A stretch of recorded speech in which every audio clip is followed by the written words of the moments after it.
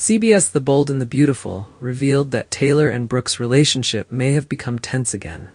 Taylor originally did not want to cause any more trouble with Brooke. Even though Ridge and Brooke were back together, she did not care too much about it anymore. But there was one thing that Taylor had to tell Brooke, and that was about Hope. Hope knew that Finn was Steffi's husband, but if she kissed Finn, then Hope was definitely wrong. Brooke, as Hope's mother, of course had to advise her daughter. Brooke had once caused Taylor and Ridge's marriage to fall apart. Taylor did not hope that Hope would do that again. Not only was Taylor patient, Brooke was also trying to avoid conflict with Taylor. However, what Taylor just said was really too much. Hope's story with Finn had nothing to do with Brooke and Ridge's story in the past. Why did Taylor keep bringing that up to criticize Brooke? Now that Ridge and Brooke are together, it was Ridge's choice, not Brooke's intention to seduce him.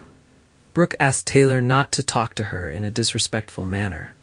If Taylor didn't want things to get worse, she'd better listen to Brooke's suggestion.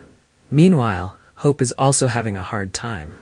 The Hope for the Future project that Hope has put a lot of effort into is currently not doing well in sales. Steffi informed Hope that the project would have to be cancelled. It didn't bring profit to the company. So according to the rules, it couldn't be continued.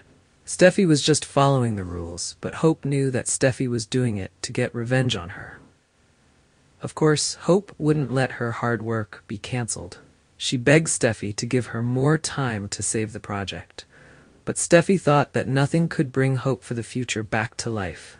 Hope is not someone who gives up easily. She will try to make Steffi change her mind.